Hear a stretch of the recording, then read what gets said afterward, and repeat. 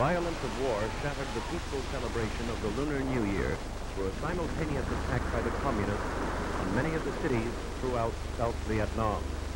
On the second day of Tet, the ancient capital of Hue was hit by a mass attack. Heavily populated areas and South Vietnamese army barracks were hit with heavy gun and rocket fire.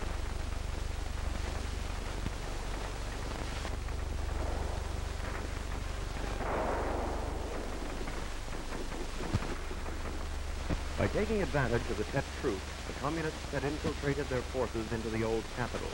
They soon established themselves in the citadel and in strategic spots throughout the city. The 324th Division of the North Vietnamese Army had been given the task of taking Hue.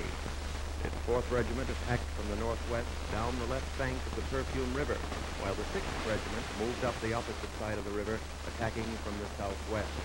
The citadel itself was seized by a North Vietnamese battalion. Its headquarters was established at the Dong Ba Gate. These scenes were shot by Army photographer Vinh Dam after his capture by the Viet Cong. He was rescued by South Vietnamese troops a short while later.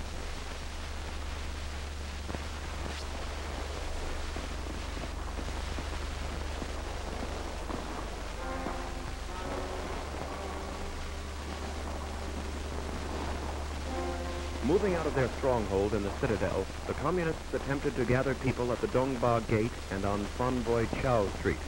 There they hoped to disseminate their propaganda. However, the people of Hue knew about previous communist lies and contradictory statements. Wherever the communists went, the people fled.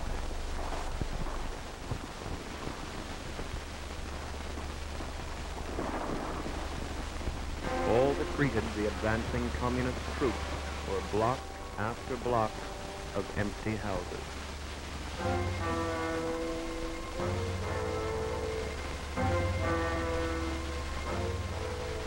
Many homes were entered and searched, only to find the inhabitants had fled through back doors moments before.